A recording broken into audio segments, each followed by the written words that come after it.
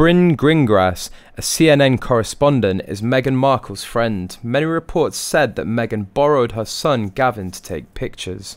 We belong to the people who have strong doubts that there is a child called Archie living with them in LA. So far, the most plausible hypothesis for us is that he doesn't exist, but was born to a surrogate who kept him after his birth. It would explain a lot of these things: why they never take him out, why nobody ever sees him, the strange way they talk about him, and why they never show pictures of him. On the other hand, the Queen and the rest of the royal family confirm his existence, but apart from that, they have nothing to say about him. Do these photos of Archie change everything? Are these the ultimate proof that Archie does live with Meghan and Harry, who for some obscure reason hide him the whole time? We really don't care if they used a surrogate or not. What we do care about is the sick lies, the game playing, and ultimately the real children who are caught in this mess.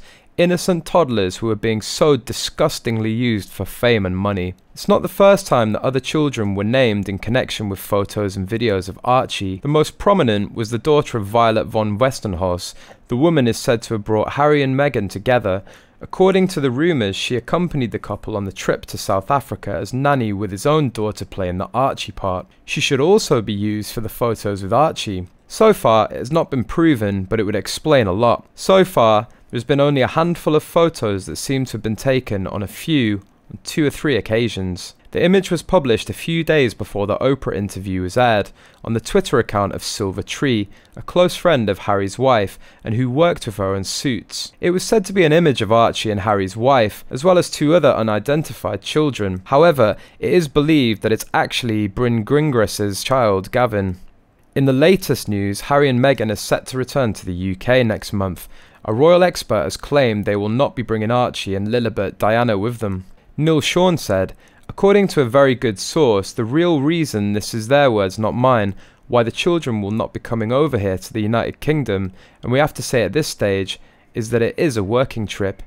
It's not a trip for, just meeting family and collecting and hooking up and all that sort of stuff." He added, because Lilibet and Archie will not be on the trip, it means the Queen will not be reconnecting in any form with her two great-grandchildren. Mr. Sean added, "Obviously they're going to miss them. It's quite a short visit. I don't necessarily think they will be here in the country that long." The royal expert added that photos of the family of four might do the world of PR good and could sway the public's opinion of them. However, Harry and Meghan, like the rest of us, haven't a clue where Archie and Lilibet are. No one can see invisible children, so finding them could be difficult.